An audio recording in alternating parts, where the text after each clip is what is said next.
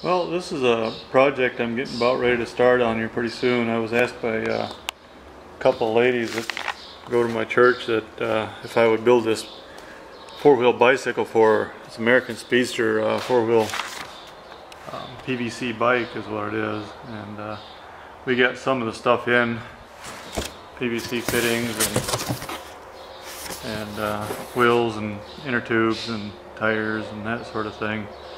And now we just gotta wait for, there's one more package of stuff called a hardware kit. The stuff that's gotta come in yet.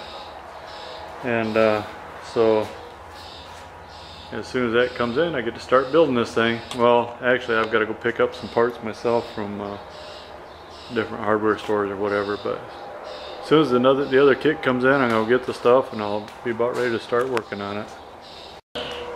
There's something else I wanted to show you is here's a little thing that I made for putting rows into a garden. This mounts into the 3-point hitch on my Simplicity, and then actually I got a receiver, 3-point receiver, and then this is just a flange off of a T-post welded to a bolt with a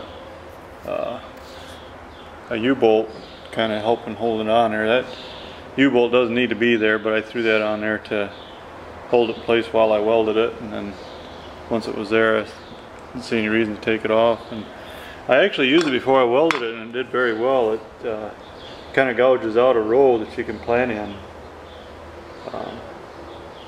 If I was to make 2 or more of those with a marker, I could actually mark out my garden with these. I could make a contraption and mark it out. But anyway, just a couple things I wanted to throw out here. Okay, this is what it looks like mounted.